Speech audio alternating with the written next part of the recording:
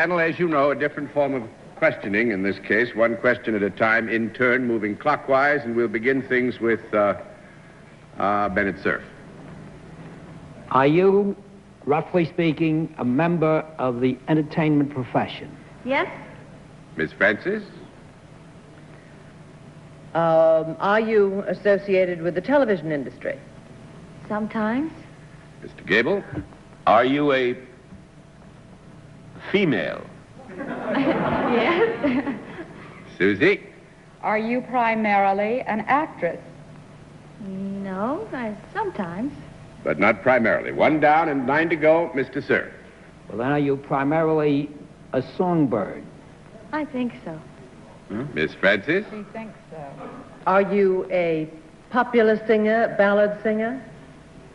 No. Well, I would say, since the question was phrased as it was, if with your permission, we'll say yes and no, so we don't mislead them. Okay. Gives no information That's either. a certain help.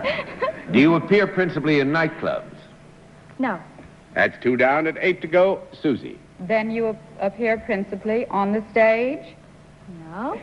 Nope, that No? makes it 3 down and 7 to go, Mr. Cerf.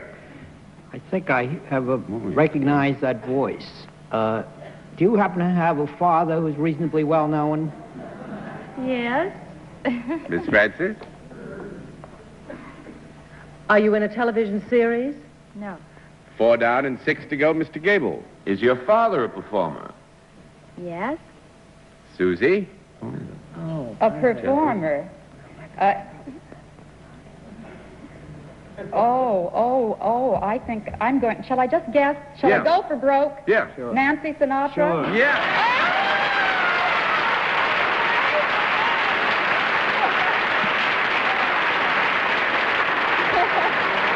He covers the whole gamut, the movies, and actually she's everything, but I guess what you're really most interested in is your records. You've got the #1 hit, which is a rare thing for young Thank ladies. you, John. That sort of did everything for me. That helps a lot, doesn't it? Yes. Yeah, I know, I never made it.